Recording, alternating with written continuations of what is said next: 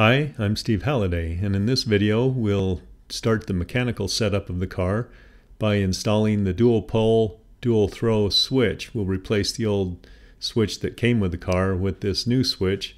We need the new switch because it can control two circuits for us at once. In this image you can see the power switch that we've installed. This switch is a little bit different than the switch that came stock with the machine. This is a dual pole, dual throw switch, which means that we can actually engage two circuits when we turn the switch on. The reason we need two circuits is that there's one circuit for powering the motors and then there's another circuit for powering the Arduino.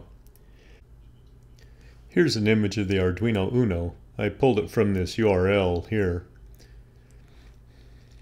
The image shows all the different pins that the Uno controls. So these pins up here are the digital pins, which means that when you turn them on, they give you a full 5 volts, or when they're off, they give you no voltage. I guess you can run some of these pins as analog as well with some special setup. These blue pins down here are the analog pins, which means I can control the voltage between 0 and 5 volts.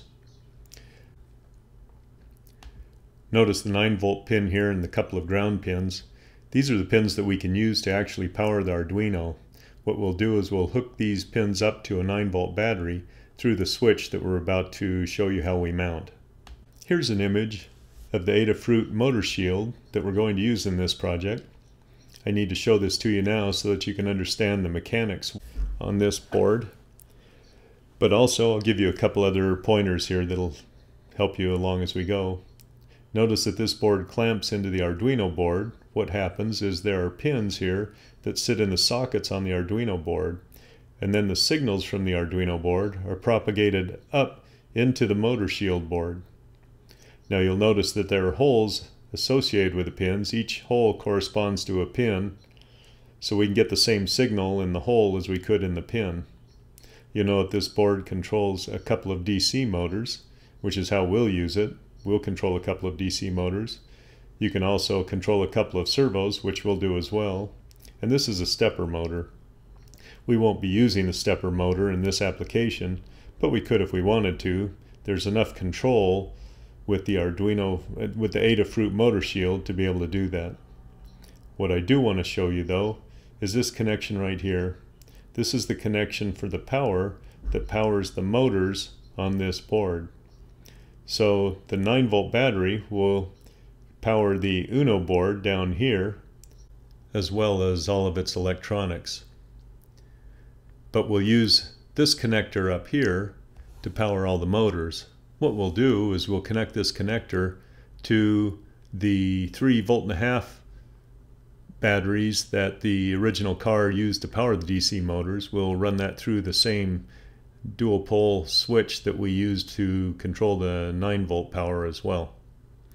And with that then we'll be able to control the DC motors, even the speed and the direction of the motors through the motor shield, as well as the servos if we also want to use those in our application. Here's a top view of the car without the circuit board. You'll notice that the hole where the switch goes is missing. This was the original switch. I removed it from the circuit board and it would have gone right there if I can get it in there. So you can see kind of where the switch belonged at one point. But this switch won't work because, as we've noted, we want a switch that will control both circuits. So let's remove this switch and we'll replace it with a different switch. Notice that this switch has twice as many leads on it so we can control both circuits. So what we'll do is we'll try and place this switch into the hole where the original switch was here. It's a little bit tight, and so you can kind of see where it belongs. One of the problems we're going to have is that the switch is impeded by a couple of these studs here that we want to remove. I'm just going to take a drill and a drill that's with a bit big enough to drill those studs out, and I'll just remove them this way.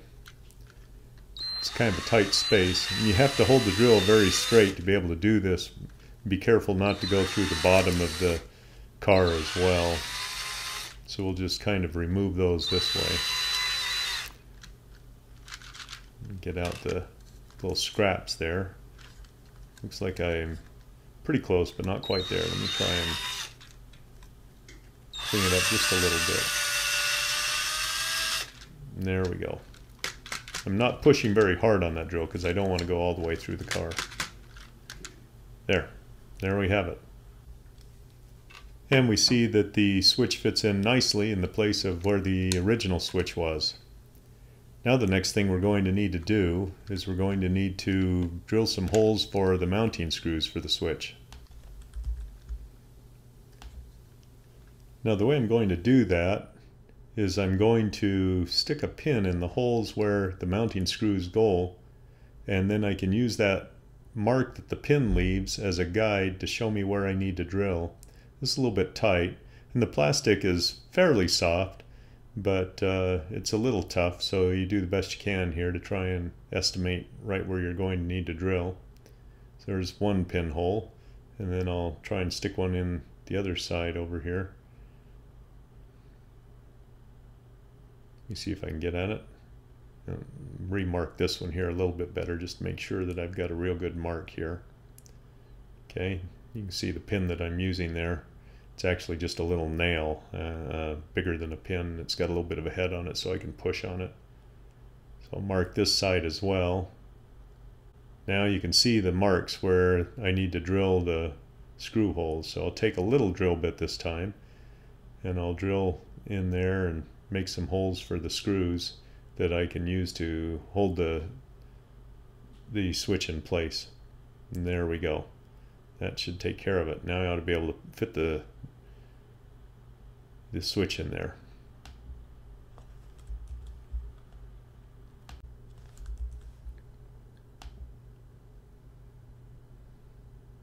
Clean it out a little bit so I don't have any debris in the way of the switch. Now I can drop the switch in there again, and I ought to be able to line those holes up with the screws on the other side here. So I ought to be able to put a screw in and start to tighten it.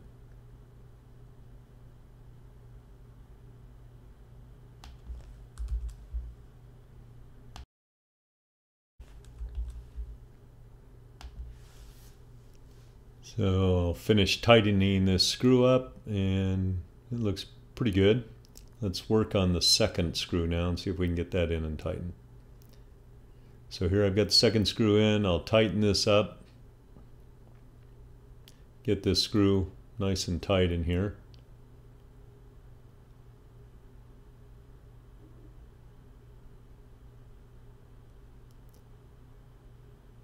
Now I need to go back and double check the first screw here, make sure we got that good and tight. Had to loosen it a little bit there for a second to get the other screw in. And we see that the switch works. We'll clear out the debris and we're ready to go. In the next video, we'll install the line sensor, the distance sensor, and the leads for the battery. And then we'll have all our mechanical work done. We'll be ready to start wiring the car together. Remember, if you want to get a kit that has all the parts in it, you can find it at swarmist.com. We look forward to working with you on the next video.